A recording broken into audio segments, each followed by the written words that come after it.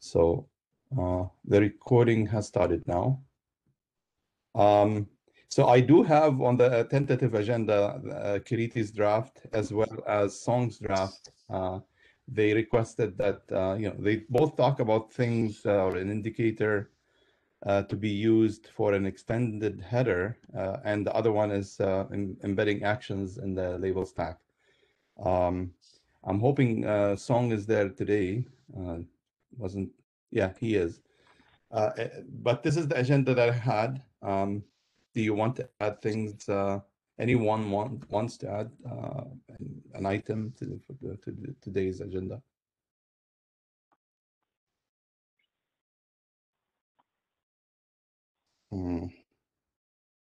Tarek, I was just wondering that along the line of discussions for use case, can we keep something like programmability using MPLS as a theme or can we have like 5-minute discussion if that is the good way to approach why we are doing it, how we are doing it?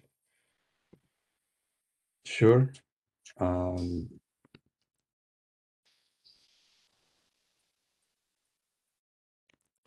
Network programmability, is that what you meant? Yeah.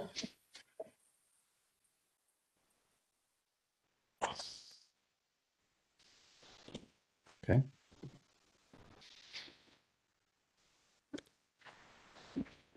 All right. I'll take it that the agenda is satisfactory to most of us. And with that, I did mention that there was some cleanup done to the main page. We have the agenda and notes for every meeting. Sorry, I clicked very quick. For the previous meetings, we have a link to the agenda and notes, minutes that we took. So by clicking on that, you will see the agenda of the previous as well as the minutes. And we have the recording in case you want to go back and replay it. So this week's recording is not there. I will add it once we are done the meeting. If you have any feedback or enhancements you suggest, feel free to shoot them at us. So that was about administrative. For the note taking, if anyone has his hands free and can take some notes, I appreciate it. And after the end of the meeting, please send them towards us, MPLS chairs, and I will make sure they are compiled and added to the minutes. I'll try to add minutes as we go. The wiki I did mention. If you have suggestions, please send it to us. Any feedback on item number 1, Loa and attendees?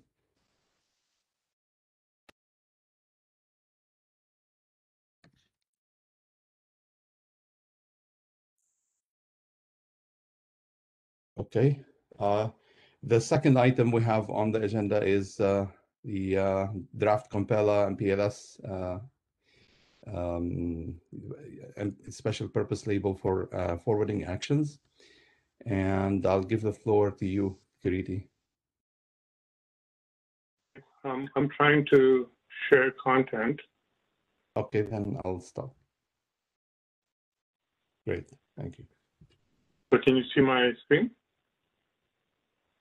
I do, but it's a bit small though. Yeah, okay. Not sure about.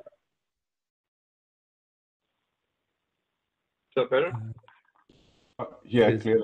Yeah. So, Kireti, one thing about this, what I call walkthrough, is that you should be very. You should be sure that you pick up all the questions on the way and don't. Yeah. Yeah. Yes, So I get it. It's not a presentation; it's a walkthrough. You go through things and then you check that there are no outstanding questions. I get it. Okay, so there are a couple of things about this draft. One is that it understands that there are many features that people are trying to have special purpose labels for, and that we have a very small number of special purpose labels.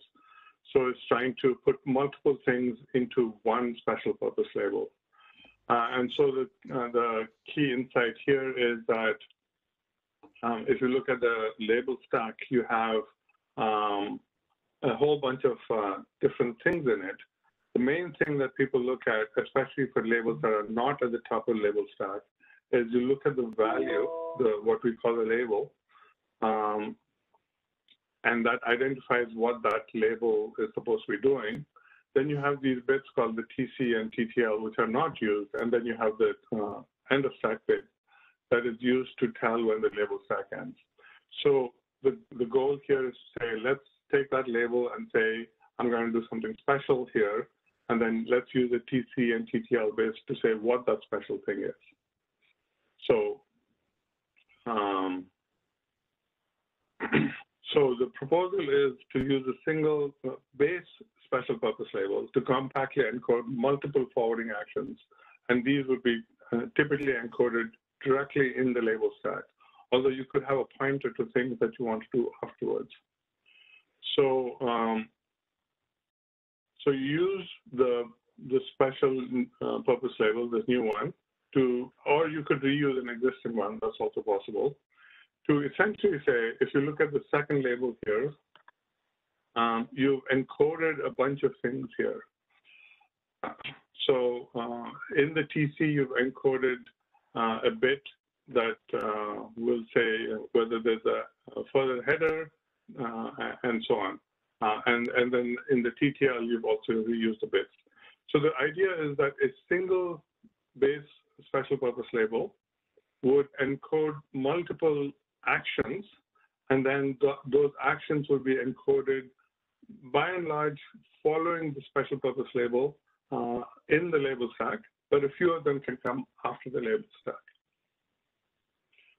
So, so as you can see, there's that multi-purpose special purpose label, and then you have the associated data, and the action bits that you can see underlined are the ones that tell you what's in that associated data.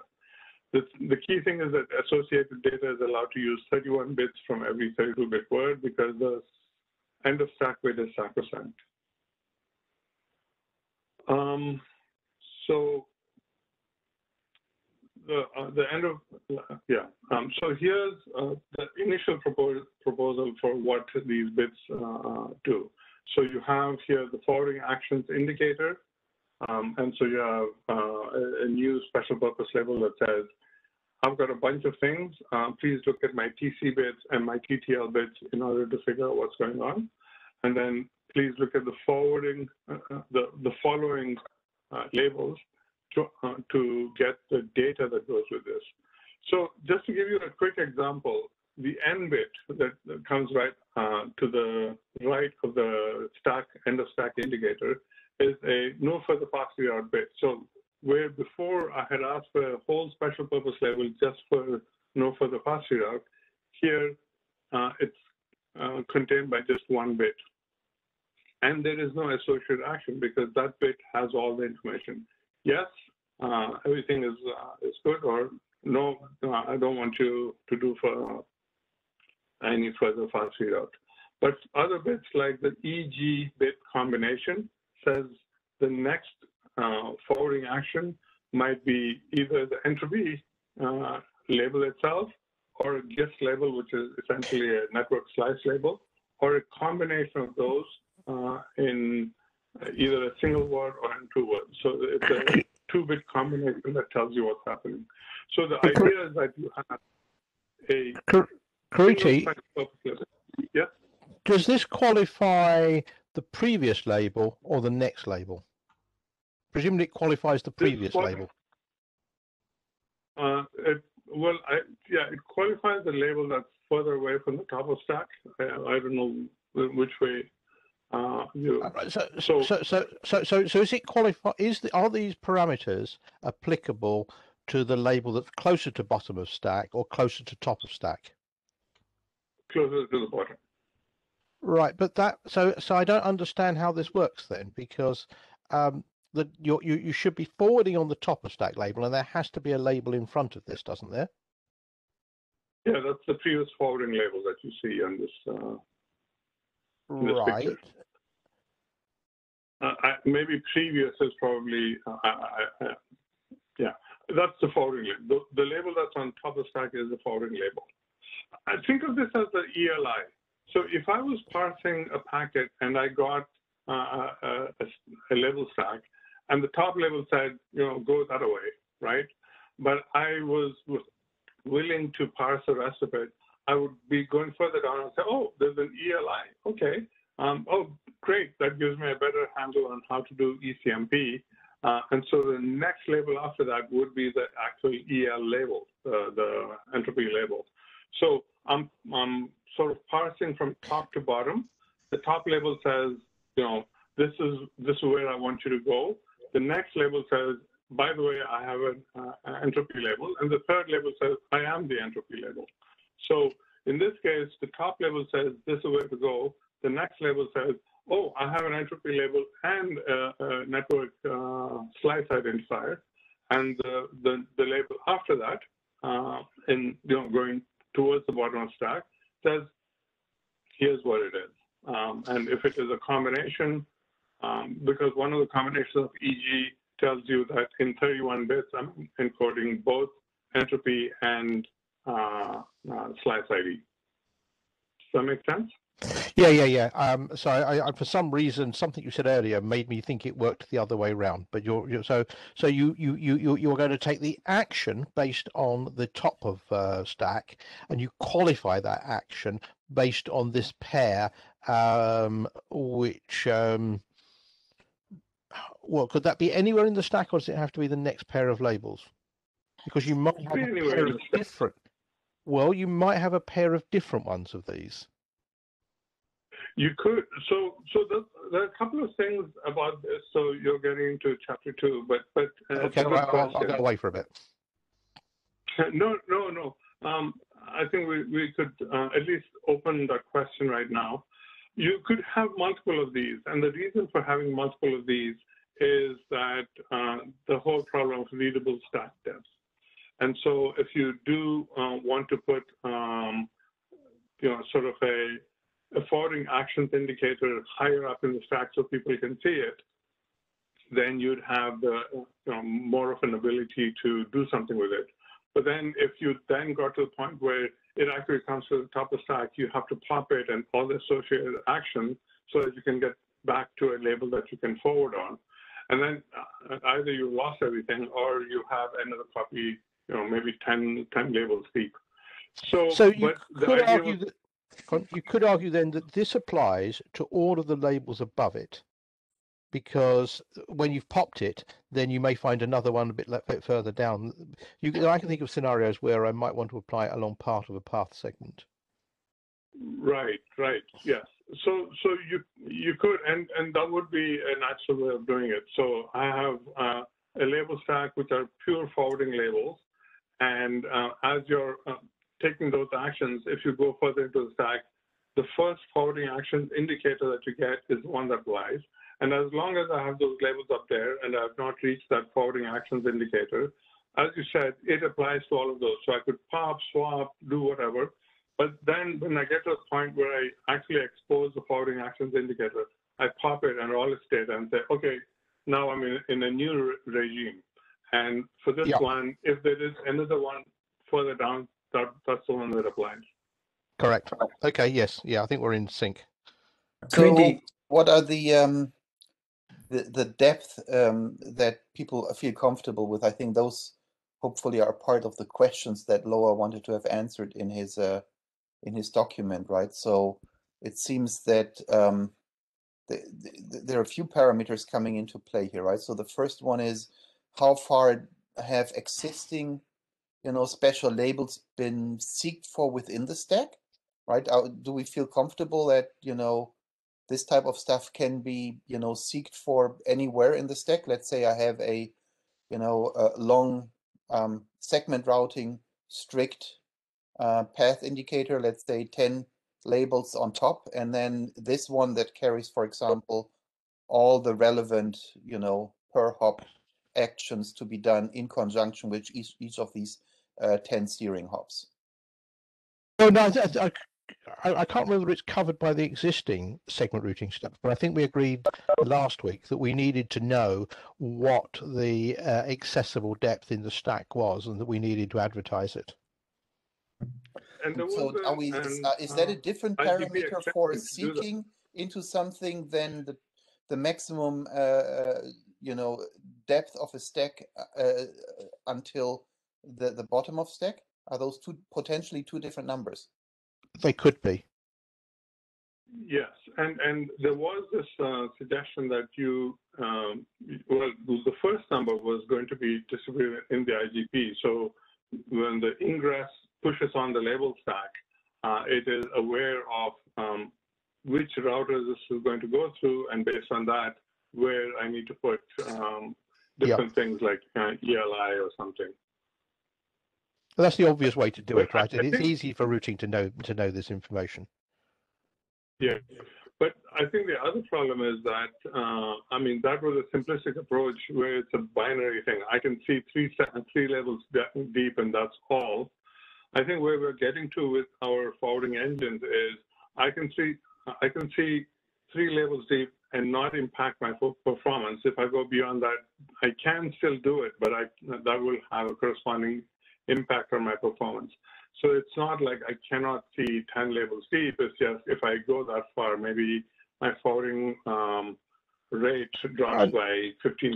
And indeed, we can advertise those in capability, can't we? Yes, I don't think we do today, but yes, we can. Well, we can. But I mean, still, well, yeah, no, a lot of this isn't done today, but if it's trivial to add in routing, we should just sort of take it as read that we can add it because it's only a few bits and it won't affect the performance of the routing engine. Yeah, but see, the problem with, you know, seeking in the stack for a special label is that you never know if you're doing this at a loss of performance and you're doing it all the time because you don't know if there's one such special label or not, right? There is a lot of performance waste. Now, it's Wimir, if I may. I think really at the time when we did ELI and entropy label, it was defined in the context of the LSP, right? Or the path that in question. So in other words, this special label needs to be relevant in a certain context that is being processed. So I'm not saying it can be in multiple places in the path because we can have stacked LSPs, right? So that's possible. But I think we also have to define the actions that we define, because if you look to concepts like entropy label and slicing indicator, I would say, yeah, they are deriving forwarding action, meaning the level of ECMP you can do, or let's say QoS context and stuff like that.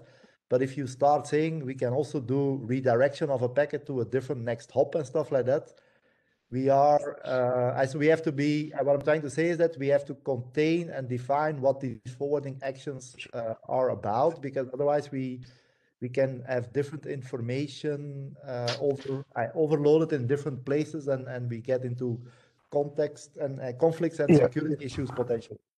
So there's a big difference, Wim, between entropy label and this stuff, right?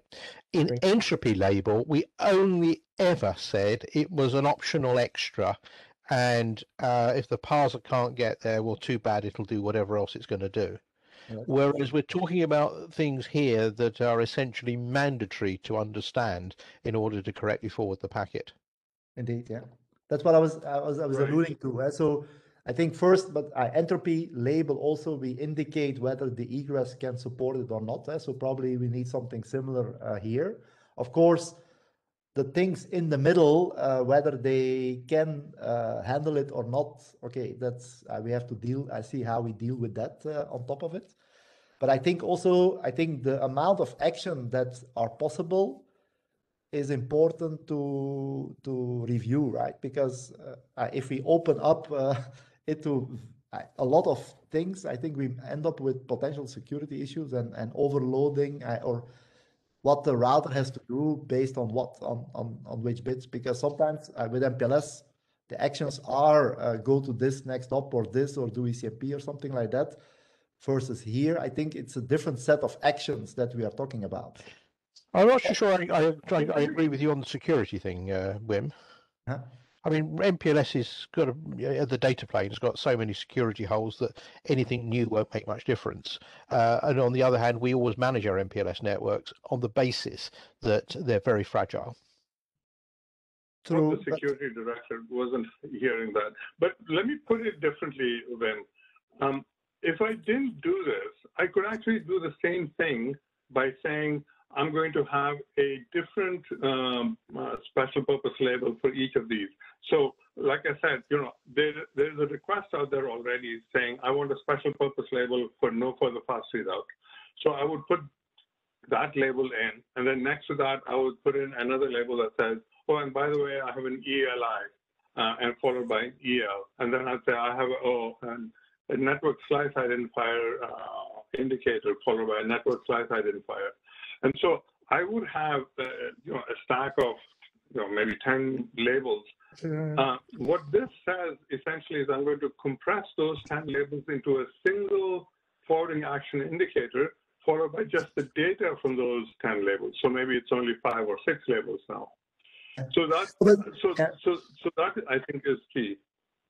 No, don't get me wrong. I'm not against this proposal, by the way, but what I'm trying to say is we need to contain it to a certain set of things, but also and make it the context at which it applies needs to be clear. Is what I'm trying to say.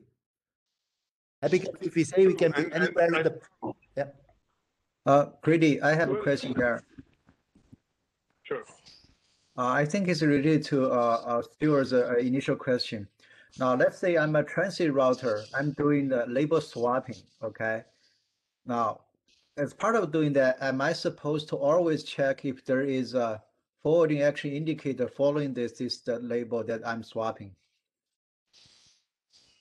Well, the only way you can make that compulsory is that you have a FEC that says do it. Otherwise, it has to be optional, doesn't it? Or you have to be really, really careful that, and maybe that's another strategy, that this packet never goes off of an LSP path that will automatically do this. Yeah, so for example, and to answer many of your questions, just go back to the ELI. If I am a transit router and I'm given a label stack, there's nothing that says you must look at the ELI. You must search the stack of the ELI. And in fact, in some cases, if the ELI was not placed appropriately, your hardware may not be able to see it yet. But it is highly recommended that if you could, you would scan the label stack for that. And if you found it, then you would do a better job of load balancing. Actually, Kariti, there are some applications where they break unless you find that ELI and action it. And we recommend that you only set up that sort of LSP where you're sure that all the routers on the path will find the ELI. I can't remember which the draft was, but I have written that text. But don't I? And I can believe that, but in the end, the ELI draft did not say thou shalt do this. It said, if you can, you'll do a better job of it. You're absolutely right about the ELI draft, because I remember all the arguments about that. But there are other drafts, I believe, that say if ECMP is a problem, you must use the ELI and you must make sure that all the routers on the path can respect this. I'm sure I did I wrote those words in an RFC somewhere.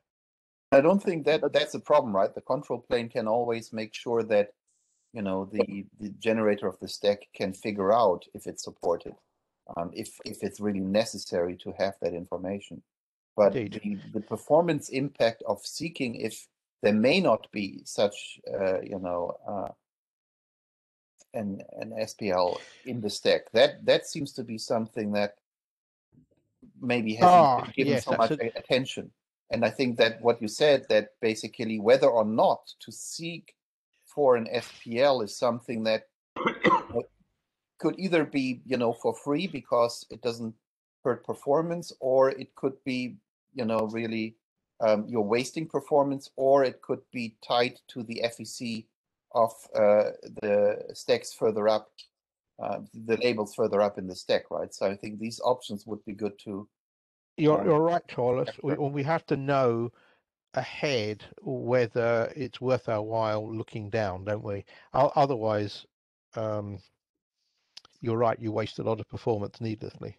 Yeah, I mean, most likely it is when you're wasting performance, maybe, it's not an overhead if you're already having to do all the crazy stuff that the SPL may be indicating, right? So, but if you're seeking and there is no SPL to do, that's when the waste happens. So, and it's unclear to me, whether that is today a real issue in the MPLS implementations or not.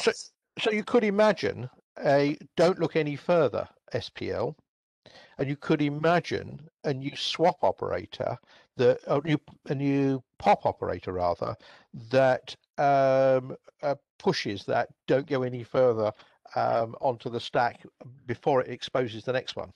So if the FEC of the labels pushed on top of this would say, please, you must look for SPL, that would be an explicit positive, right? And that allows you not to look any further. So the question is, and you can also have an explicit negative, which is do not an SPL that says don't look for other SPLs. I got that, but I didn't get a good example why I wanted that. So Torlis, today, my understanding is most routers will parse the stack and even beyond the stack to do load balancing. I understand that, but let me say where I'm coming from, right? So, I mean, I obviously would love to see for something like DetNet to be able to work with MPLS in the way that we're liking to do it these days, which is called SR, which DetNet hasn't really started to look into. And if we're doing SR, and I want to have two, live path, that means I need to do strict steering path. That means a lot of MPLS labels to steer. And that's when, the problem of how deep can I look with or without performance impact comes in. So that's why I'm kind of nailing on that part. Somewhere in the bottom of that pile was Kariti trying to say something. Yeah. I think there's two different things that we are discussing here. And we're sort of deep diving into what's the performance impact and how can we try to reduce that.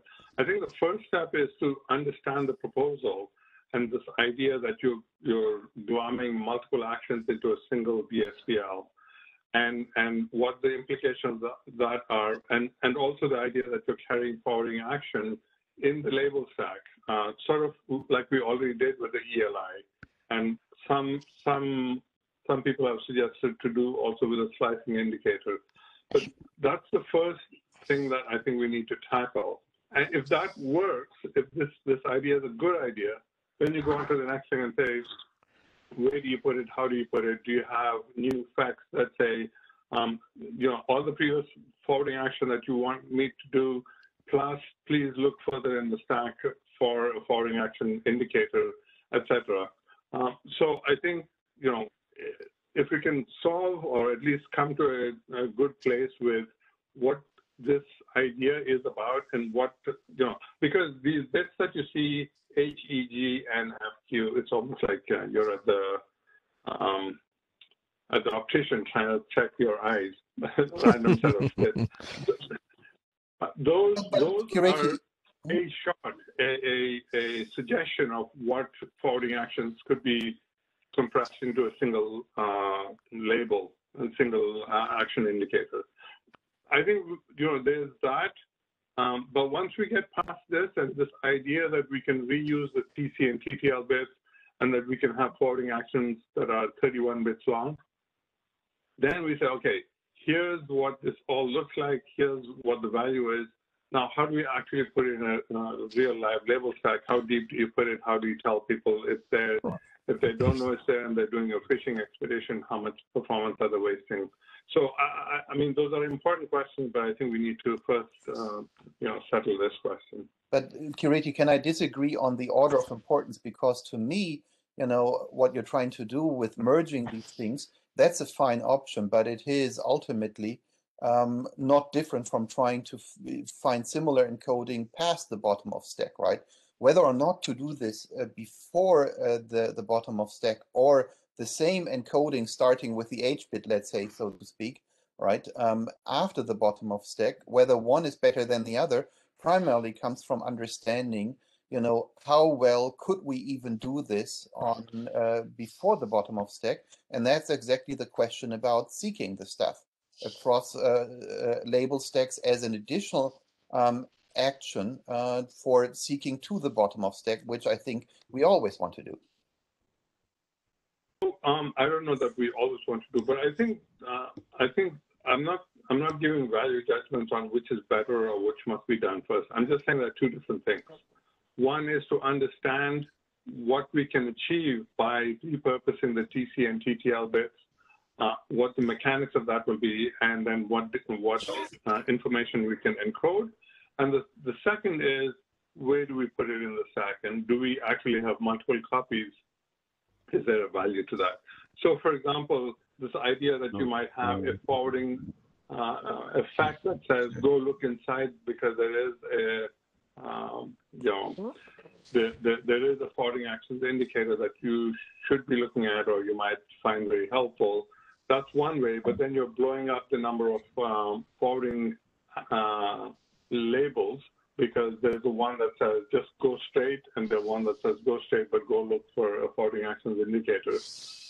A different way of doing it is that you have a the forwarding action label, the regular forwarding label, and below that you have a forwarding actions indicator, which has this is all the information that is there lower in the stack, but I'm actually not going to carry any of that forwarding action data with me. So if you repurpose one of these bits saying, I'm just an indicator, I don't have any data. So there is an entropy label here, there is a slice identifier here, and et cetera, then if you're interested in the entropy label, go further. And that way you're not wasting your time. And so you can get sort of a fine-grained look at what they would be if you went further into the label stack. And then you could say, this is the second label in the stack. And if you pop the top label, then you just pop this label, and there'll be maybe another one. So I think there are many ways of tackling the problem of should I be spending cycles looking through the stack? The one that I prefer is that you don't actually encode it into the forwarding label itself, into the FAQ, but you encode it into a forwarding actions indicator that says, I'm a dummy forwarding actions indicator that just tells you what forwarding actions data exists in the stack. Should you go look for it? But I'm going to be really near the top of it. Because if you imagine that the forwarding actions indicator, that's one label, and then you have 4 more labels of information that go with it. That's 5 labels, and you may not want to repeat those 5 labels that readable stack does. So Kariti, I mean, the alternative is that you always stick the stuff at the top of stack, i.e. one label below the top label, and you make the pop operator more complex, so you keep moving it down the stack. That was one thing that we considered for the ELI, because when we were first doing the ELI, and then we said, hey, but if we want the ELI with readable stacked up with deep SR stacks, we could have the ELI really the top of stack, which was very, very funky. And then we said we can have the ELI the second label. And if you happen to pop the top one, then you go store the ELI away somewhere, look at the next one, and then push the ELI below that. And people didn't really like that. And so we ended up like yeah, but that was before we had these mega stacks from SR, though. Yeah, can I comment? That was when we had the mega stacks. One comment about this, Kiriti and Stuart. I find it useful to have the FAI in the stack, especially if you have a path made of multiple sections. And I think maybe Stuart, you hinted to it earlier. I'll give you credit on that. Is you can embed actions specific to a section of a path. If you have it repeated multiple times, if you put it on the top of the stack, then you don't have that luxury anymore. And if you put it after the bottom of stack, it'll be, I don't know how you'll do it, but it'll be more complex. But the idea of having sections and then, putting an FAI, hang on a second. I can invent a little mechanism that gets it popped if you want. Yeah, no, that's all. I mean, if you I put think it on the that top, action, then it's applicable to all through, right? Until you pop it. Right. So, but you could have a TTL in it if you wanted to only use it 3 times, for example. Yeah, no, but just I to want to create use the specific TTL. actions on section 1, another set of actions on section 2, Right. and so on, right? Right. No. So we need both of those actually. We need both of those characteristics. We need the characteristic that you can apply it to multiple sections and the characteristic that you can have multiple in the stack. There are different scenarios that it works for. Right, I agreed. But if you put everything on the top always, then yeah, I'm not sure how you'll do the multiple sections thing, or even at the bottom. Maybe I should write it down. I mean, I can visualize that. You probably have not a TTL, but a 1-bit TTL saying this is now no longer valid, and then this time you pop it and then actually throw it away. But so that's when you come to the end of the section. But I think again we're trying to we're going off to the side a bit. One of the solutions in repeating the forwarding actions indicator multiple times, there are two reasons for repeating it. One is because readable stack depth is too low. So let's say the readable stack depth is 5, and you have a label stack of 20. Then you'd have to repeat this a few times. And the second is the reason that Stuart mentioned, that you could have multiple sections or segments. And so you want to say, this is what applies in segment 1, and then in segment 2, you have a different one. So those are two different reasons for having multiple repeated forwarding action indicators. But the one idea I want to just keep in your mind for the first case where you're repeating things, if the forwarding action indicator contains a lot of extra data, forwarding action data, you could have a forwarding action indicator that's a dummy forwarding action indicator saying there is a big prize if you want to look further down the stack, and I can tell you exactly what that is. There's an entropy label, there's a what's it called, a slice indicator, and there's OM data or something like that. It doesn't have to be everything. So you could set some of these bits and not some others. But you have one bit that, I mean, I've used up all the bits here, but if we re-encode this in some way, you could have one bit that says, but that's not following me directly. Go look for the next one, which could be a few labels below me. And that's sort of like, if I care for using the entropy indicator, I have to do some more work. If I don't care for it, I can stop parsing right here.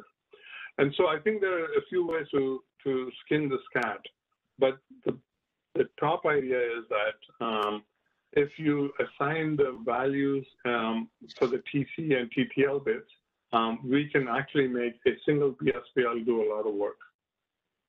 So I agree with that. I like it, and we do need to work through the various options.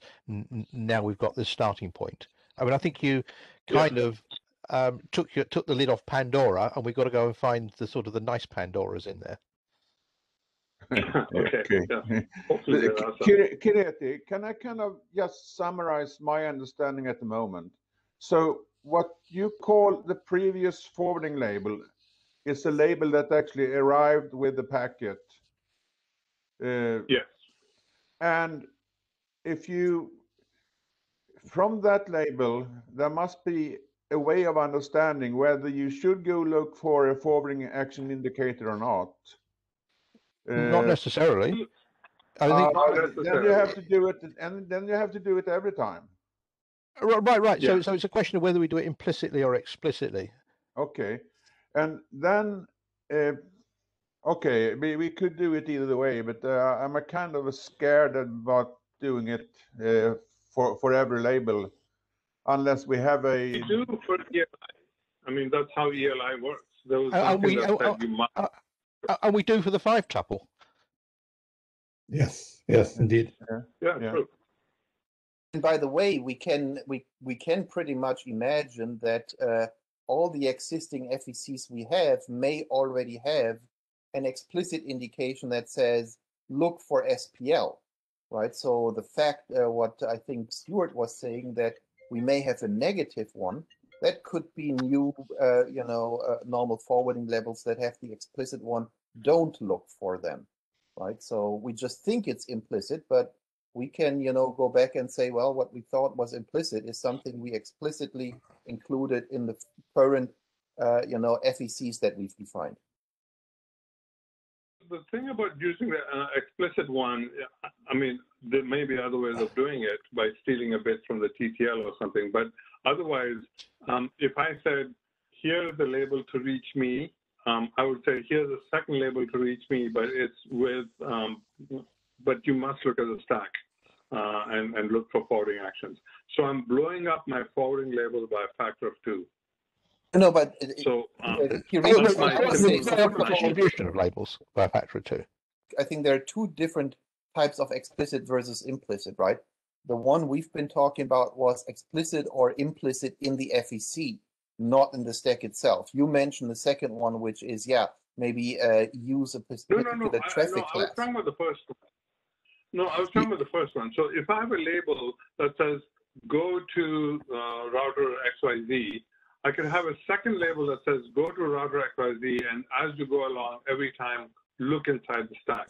So by exploding the forwarding, the scale of forwarding labels by a factor of 2, I can then say, so now if I'm the ingress and I'm going to put a forwarding action indicator, I will look for the egress's label that says, look inside the label stack. And if I don't have any of those, I'll use the other one. Yes.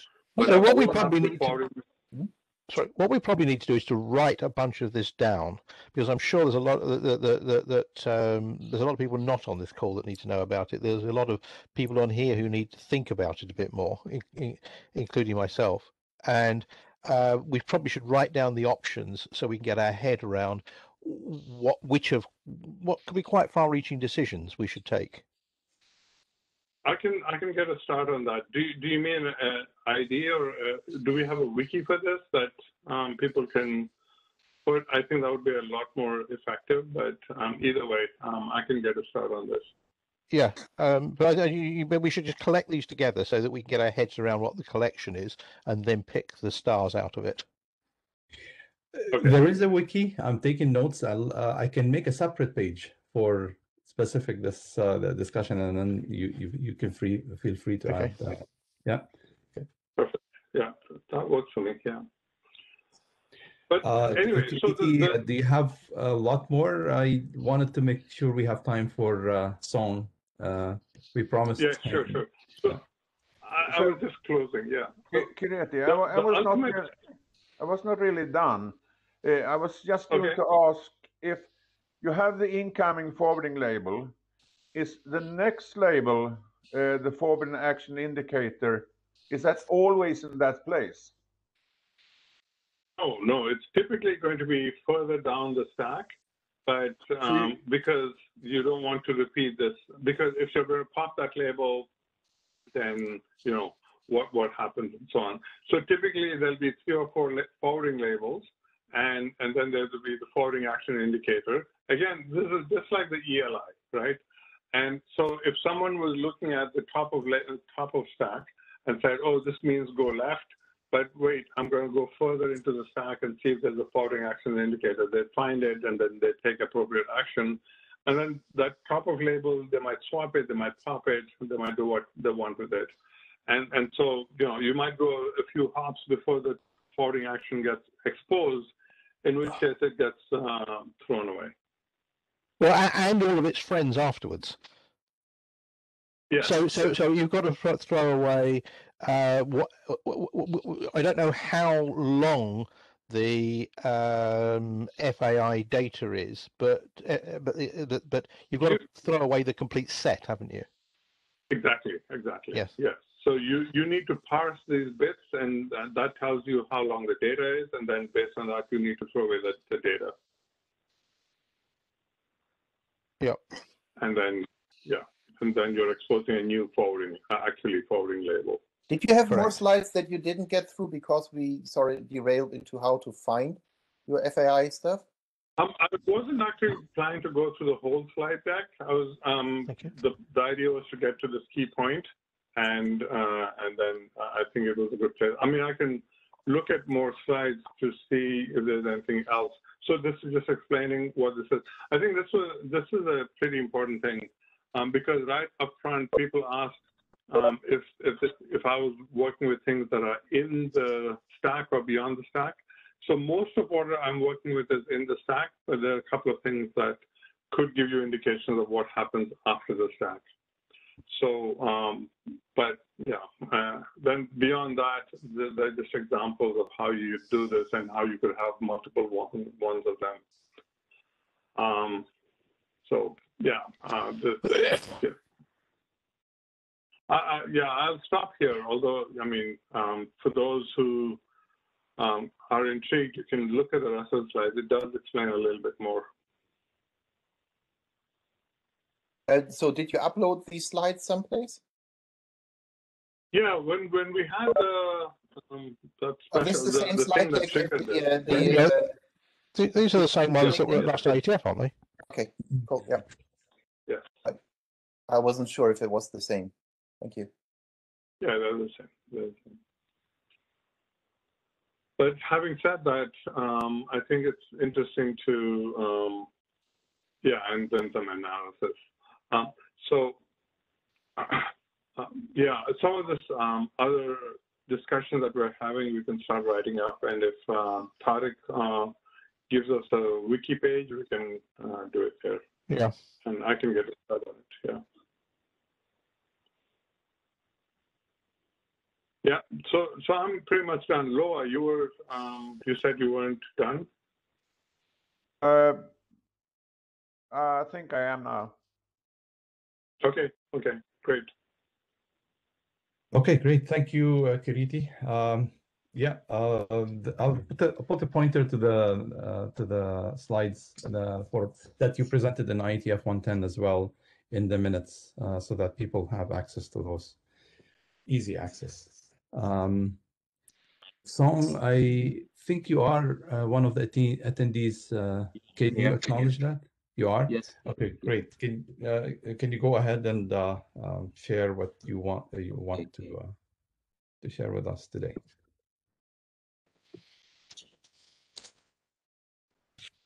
Okay, see my screen? Yes. Okay, let me put it in the presentation mode.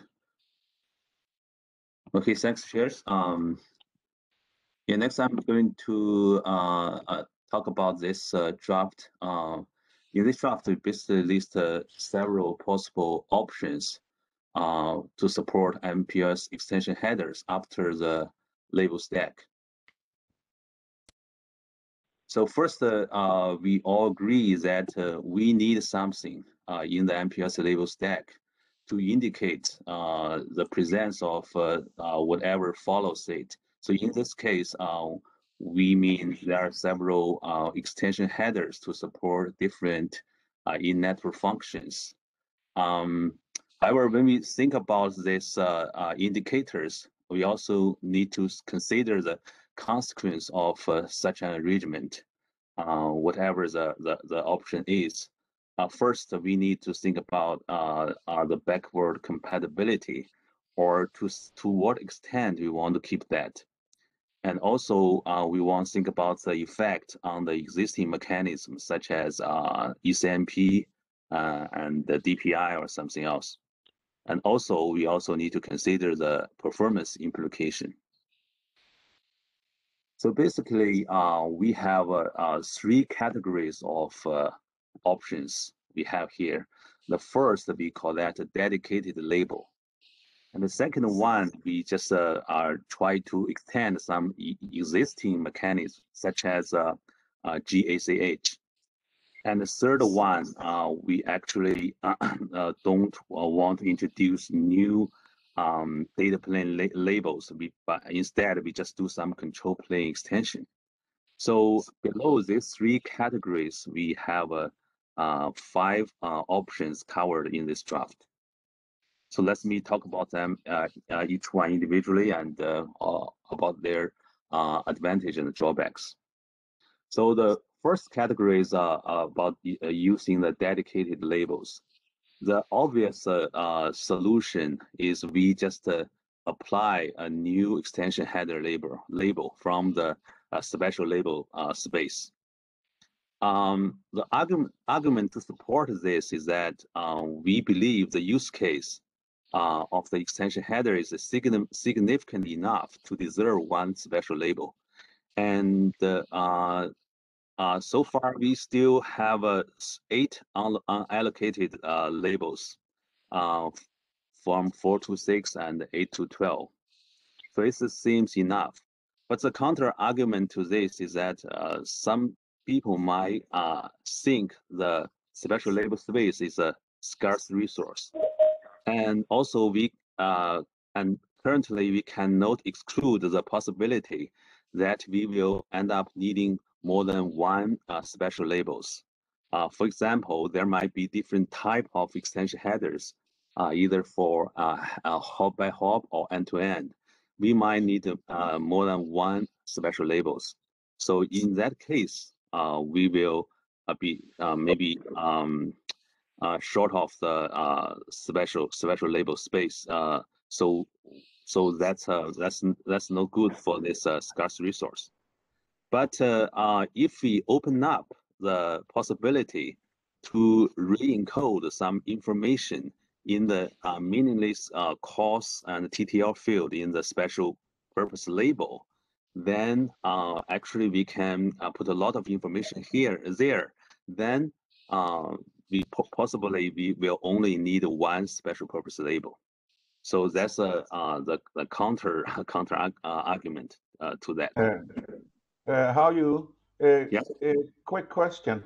Are you actually saying that you can use the forwarding action indicator for this? Forwarding, excuse me? The special purpose label that Kireti was talking about, he called it forwarding action indicator. Could you use that? Could you use that SPL for indicating the extension headers? Yeah. Here, as the purpose of this special label is to indicate there are extension headers after the label stack. So there's only a single label there. There's no other, repurposed label after this. So what I say. I agree with Laura that it can be used because there are 3 bits that were already being used in my special purpose label that were for things that came after the label stack. And while those 3 labels try to be a little more prescriptive about what those things were, it could be simply, hey, there's something after the label stack. I'm not going into detail. So right now there's several bits that say here are things that are in the label stack, and then there are a few bits that say here's what comes after the label stack. For example, there's an OM, there's a hop by hop OM, and there's something else. If you are willing to sort of just say, I don't want the details, just tell me, is there something after the label stack or not? That would reduce to a single bit that says, when you're done with the label stack, go look after the label stack, there's some interesting information there. So I agree with Laura. Okay, let's continue. So how you and Kireti, could you close loops and actually see if you agree on this? And then just report it back. I think it's quite clear that you could use a bit to say, go look after the end of stack, you'll find lots of interesting stuff. That would be because we're going to have to, whatever goes after the stack, we're going to have to make it self-describing anyway. So just a one bit is good enough. I mean, there are other things you can do. But... Sorry? The reason that I had multiple bits is, and I think there is a difference between the hop by hop stuff and the end-to-end stuff. Is if I give you that level of granularity, at least that it's hop by hop versus end-to-end, then the transit orders might say, yeah, I know there's something after the label stack, but I don't actually care. But if the hop by hop one is set, then you say, I do care, and I'm going to go look. So I think that may be the only granularity that you want. So that people in the middle. Yeah. So at least I think one bit is needed to indicate the type of the extension header is a either is a hop by hop and end to end.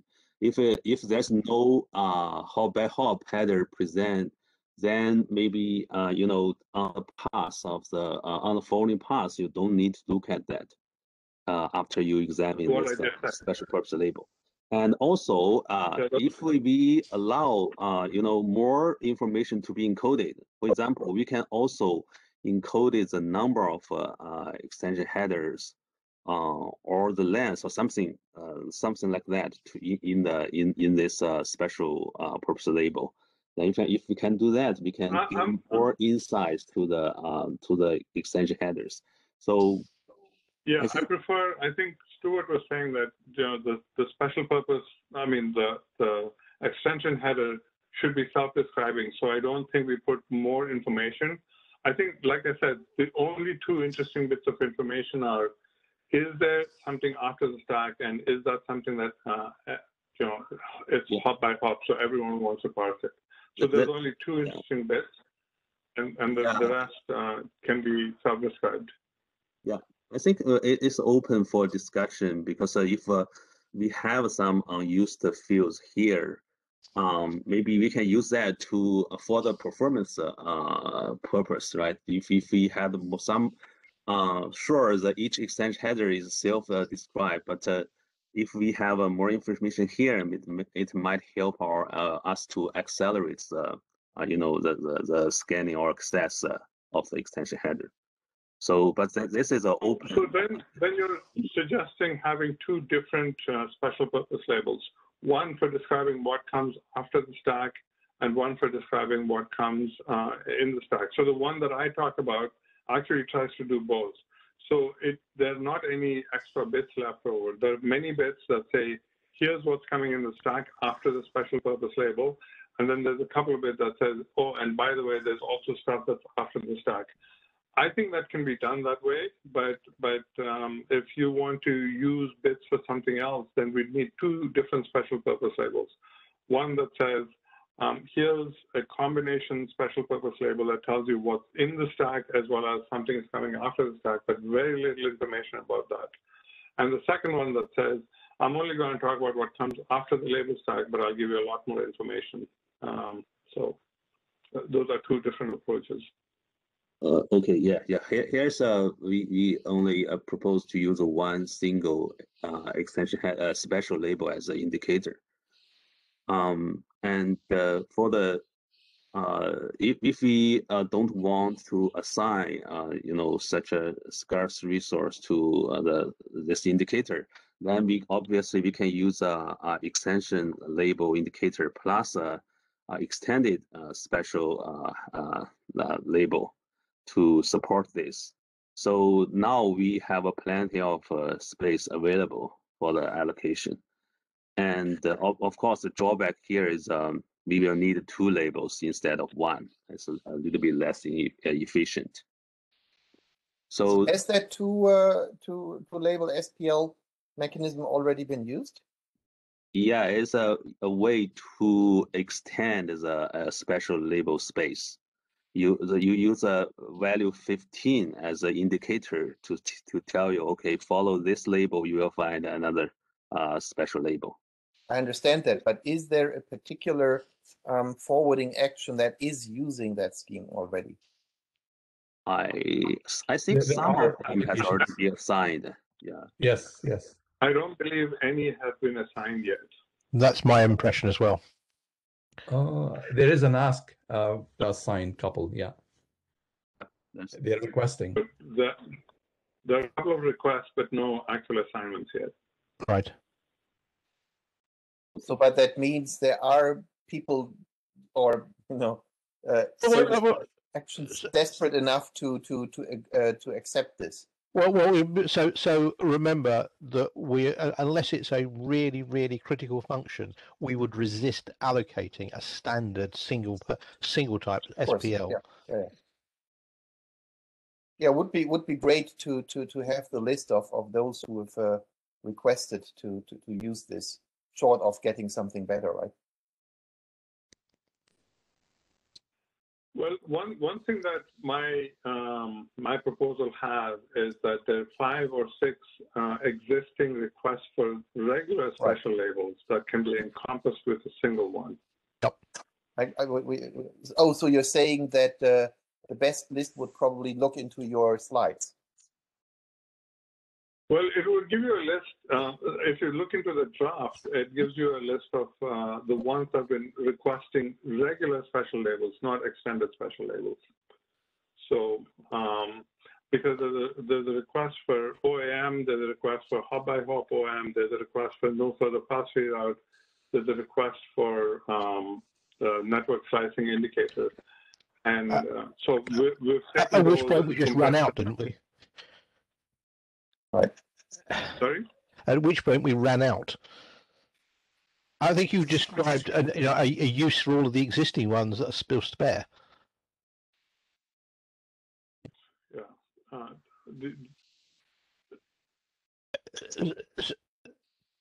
Sorry, I didn't mean to disrupt with that. So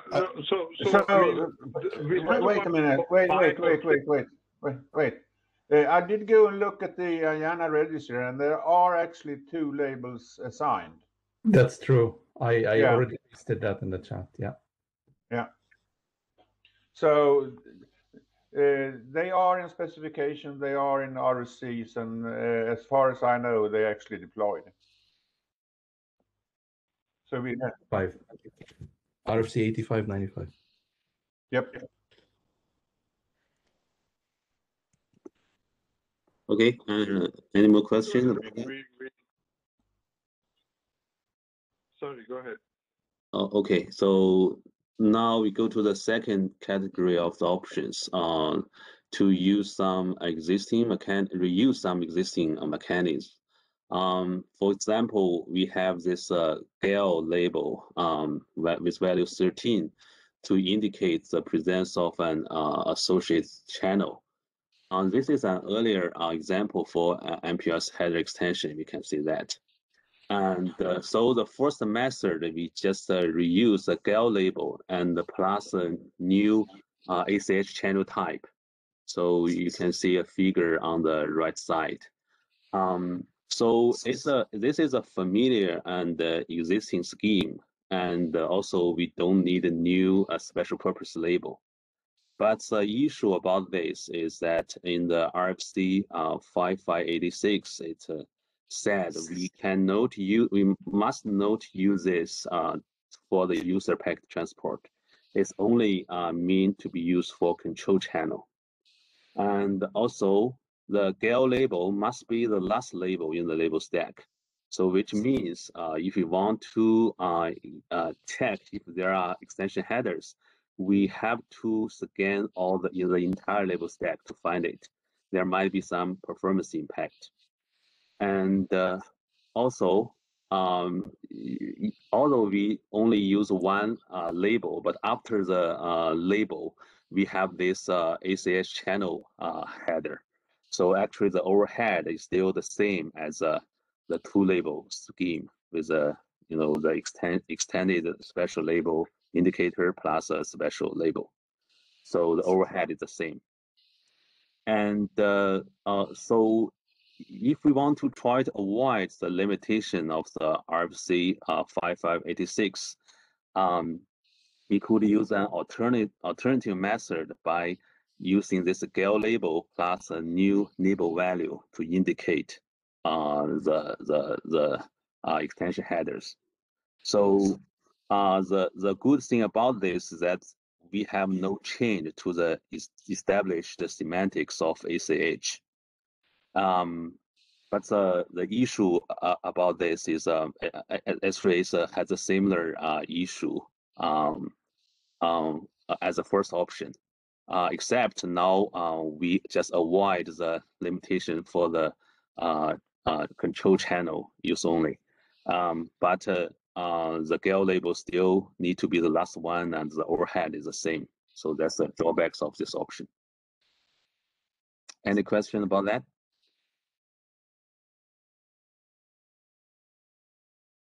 Okay.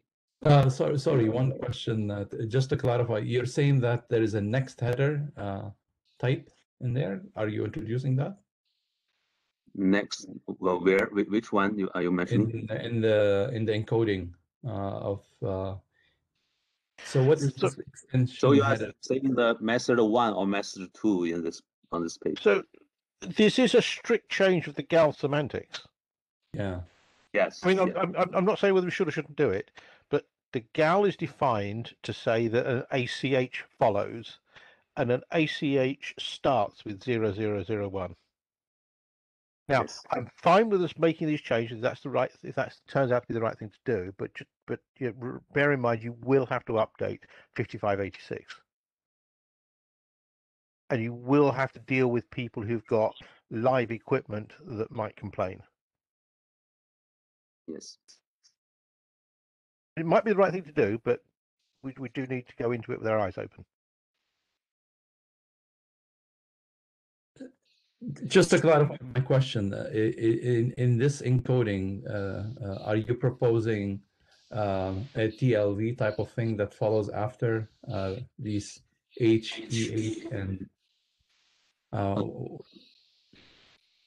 type So of link value? which are you talking about the method 2? I see that in both cases, right? So both, yeah. So after the GAL label, GAL is a last label in the label stack. Yeah, Then after that, you are expecting a header, ACH header. Right. Then based on the standard RFC, the first, if it's a standard ACH channel header, the first label will be 0001. Then you have this format. Then here in the first method, I just propose to use a new channel tab. It's the second 2 bytes of the first word. I use a red circle here to indicate, okay, follow this, you will see the extension. So why do you? Can you clarify why do you need to do that? Why can't you just do it with an existing ACH? Existing ACH, I think they have their purpose defined, right? It's not useful indicator. You can have there are 65,000 ACHs you can define. Yeah. So this first one is exactly that. I just okay, because the second half of the word is a ACH channel type. You just need to get a new type. I am still doubtful if you're doing OAM, an existing gash already carried, and I want to carry this as well. So then how does it work? It doesn't work because you know. Oh, okay. This is why I'm asking for the next header then. Okay. This is just we try to reuse the mechanics, but you know, if multiple the existing ACH want to compete with this location, then you have no way to handle it. How can you? I think imagine that you can have multiple ACH headers if you turn that 2 bytes channel type into a next header followed by this header, then you can easily do that. Yeah, but I was asking about that, Jeffrey. Okay.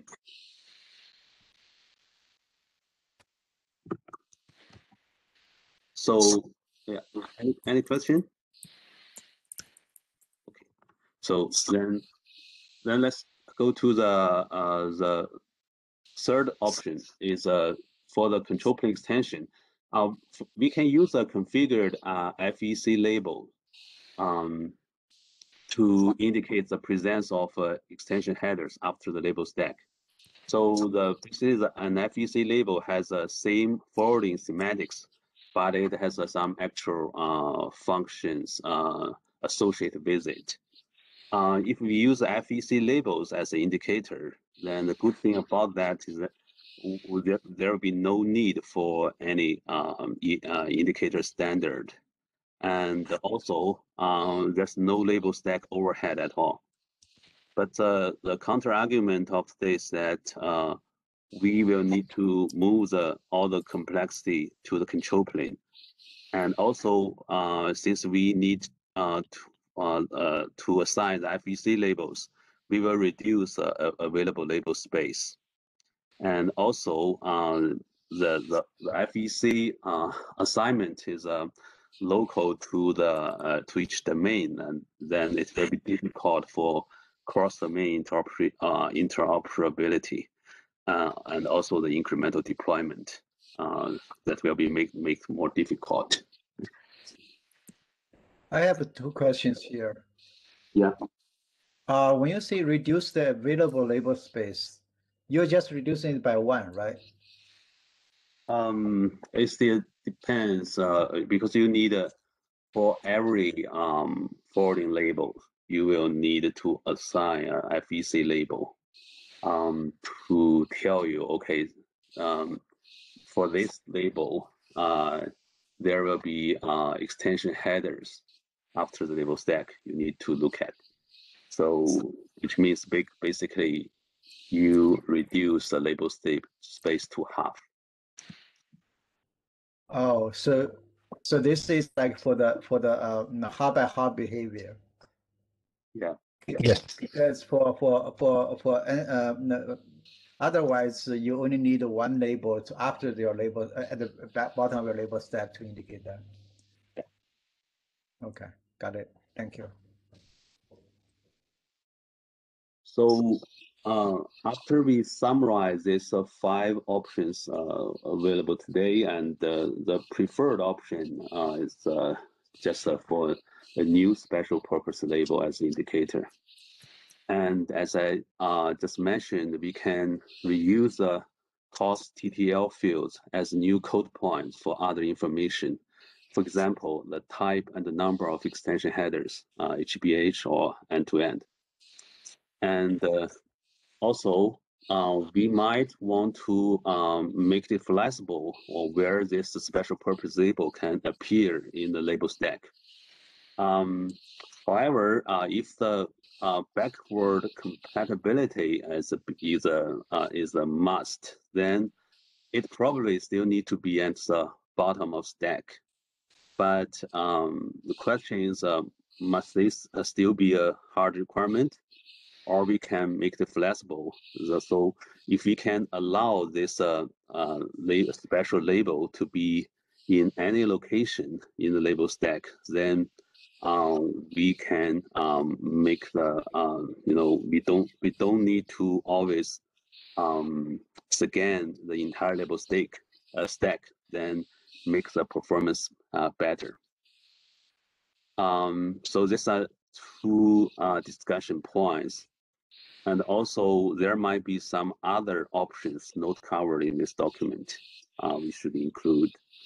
And finally, the purpose of this document is to list all the available options, and hopefully we can reach a consensus on which option to choose, use as a extension header indicator. So that's all I have. Any questions? Just one comment that given that there's so much discussion on this topic recently, I do think that as a new special purpose label, even a single one, seems to be warranted here. Just my point, a comment here. I agree. I have an ask. I think Loa had also pointed that out. Can you discuss the possibility of embedding this indicator inside a generic action indicator?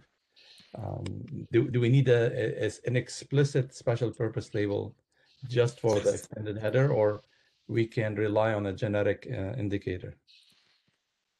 Generic, what do you mean a generic indicator? Okay, I mean, Kiriti had presented a generic forwarding action indicator, and you can embed multiple actions in it.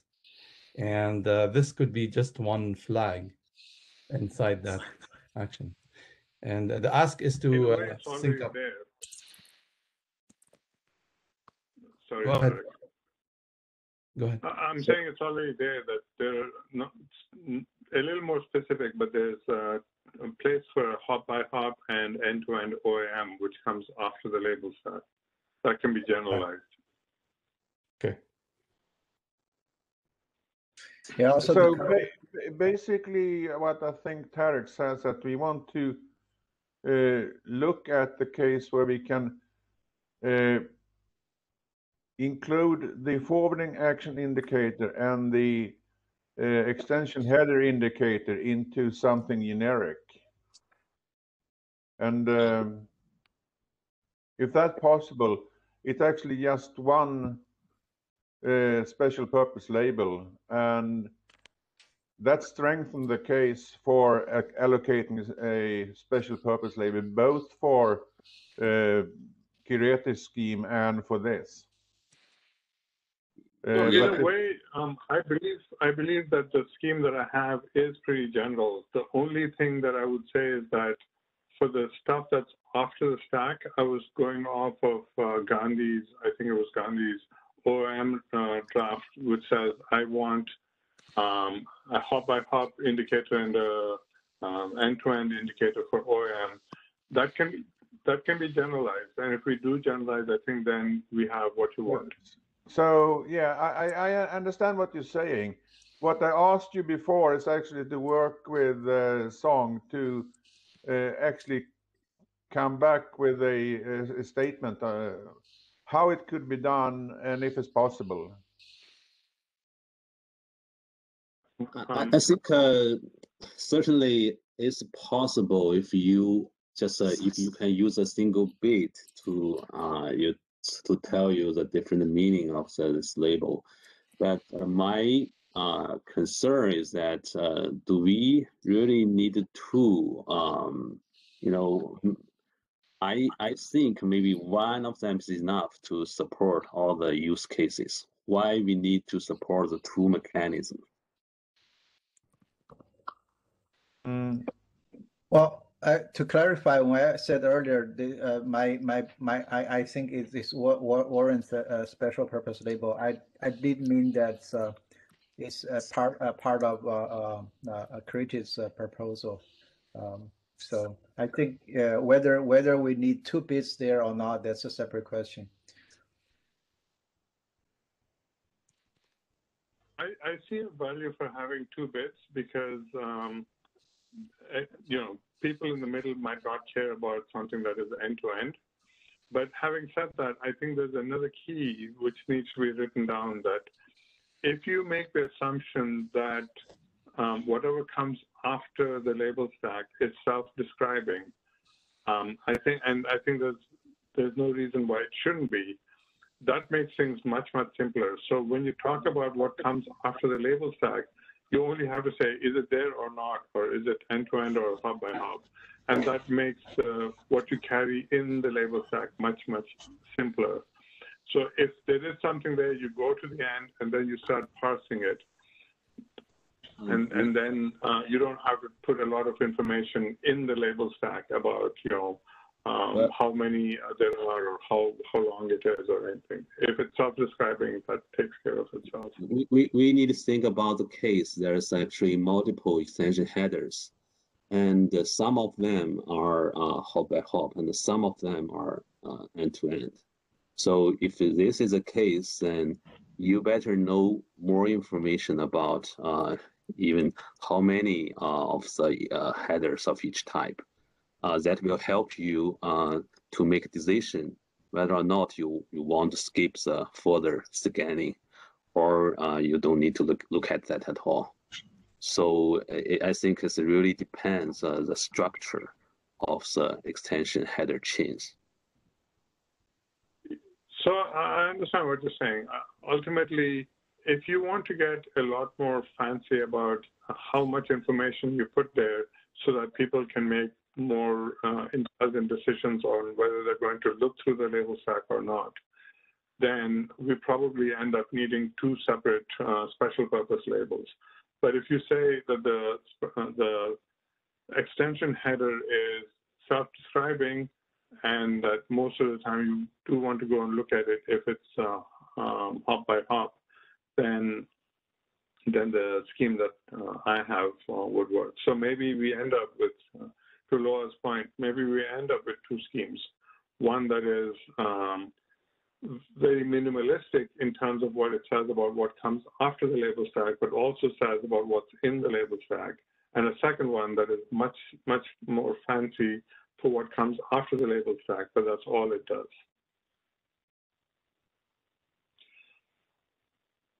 So what I'm going to do is start writing down some of these things, hopefully in the wiki that Tarek is going to put up there for us. And then I think that will help clarify the discussion. Right now, it's a little bit abstract. I think we can get further. Okay, that's good. That's great. We also, at the top of the time allotted, so unless there is a last words before we adjourn, Song, are you done? Yes, I'm done. Thank you. Okay, thanks. All right, I did take on a couple of action items, and the minutes are work in progress, but I'm updating in real time. If anybody took minutes, please shoot them at me, and I will add them to the wiki. Or feel free to add them yourself if you want. I'll stop the recording right now.